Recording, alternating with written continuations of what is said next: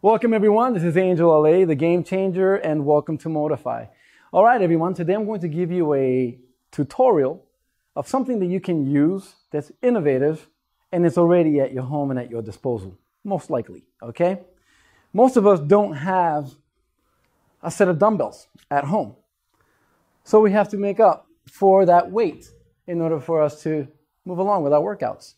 So I have for us the book bag, okay?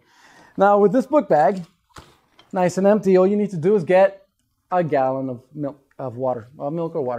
You're okay doing less with milk. Get a gallon of water, or two, or cans, or you name it. So long as you fill it up, it could be books. Fill up your book bag with something that gives it weight. Once it's in, make sure that it's on nice and tight. And I'll show you a few varieties, okay? Once that it's on, always make sure that it's locked in, very secure. If you happen to have a front strap, use that strap. Now you have made for yourself a makeshift weighted vest that can weigh as much as you want it to, or as light as you want it to. With this vest, now I have weights for my squats. Now I can perform lunges with weights.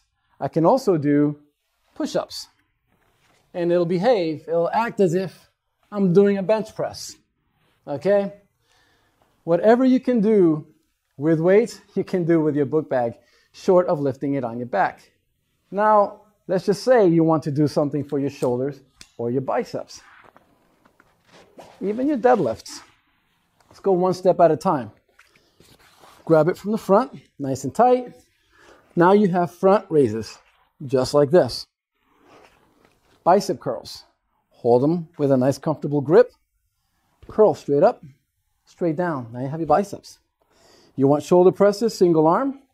Get on the outside of the arm and push straight up, straight down.